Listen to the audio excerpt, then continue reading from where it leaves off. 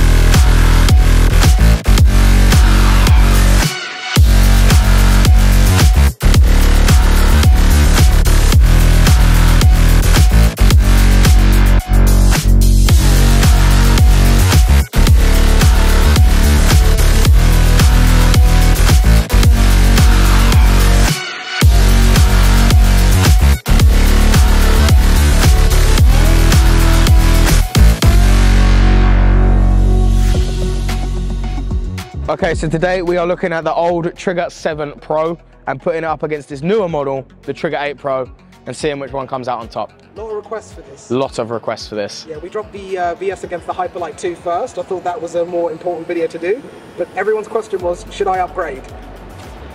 Well, let's get into it. Let's get into it. Okay. Tell me what's different about these two sticks. Okay. They look pretty similar. No, what is wrong with you? No, they don't.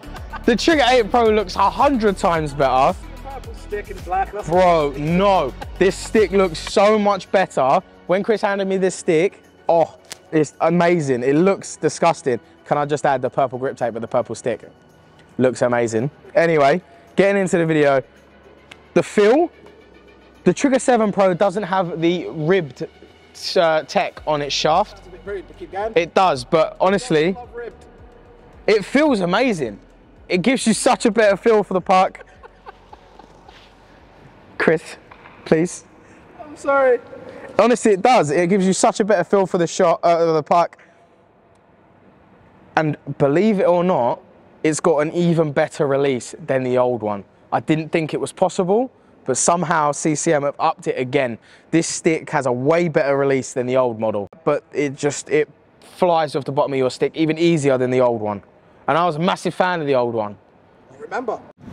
The stick almost releases the shot before you expect it to, which is nuts.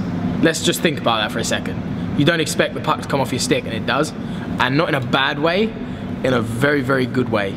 I was a massive fan of the old one. It's a lovely stick. I'm not hating on it. It's still a lovely stick. But this stick is just like you've put it in an upgrade machine and it's popped back out and this is what it gave you.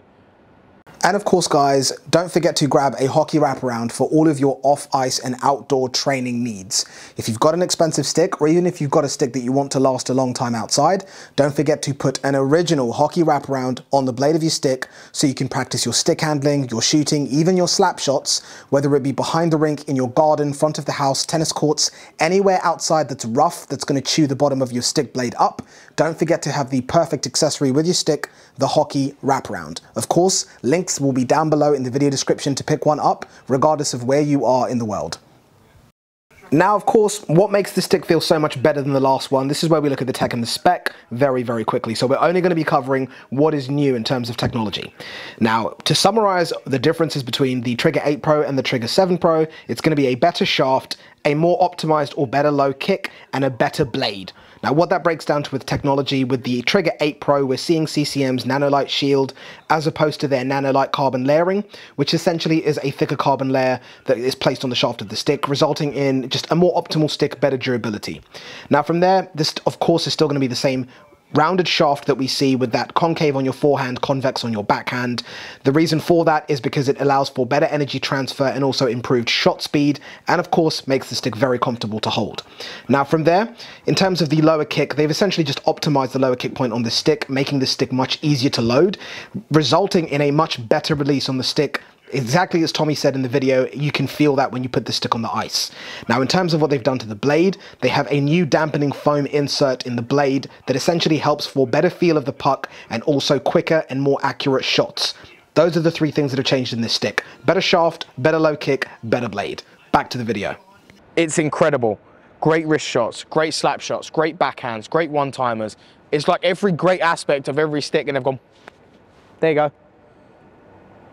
It's insane. It's like they've managed to put an ASV Pro slap shot inside a low kick stick as well, which is just insane to me. Doesn't make sense.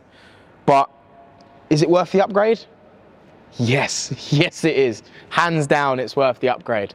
Really? Really. So even if you're paying $80 more? If I was paying, I'd be buying the Trigger 8 Pro. It's that big of a difference? It's that big of a difference. And normally, I'm like, no.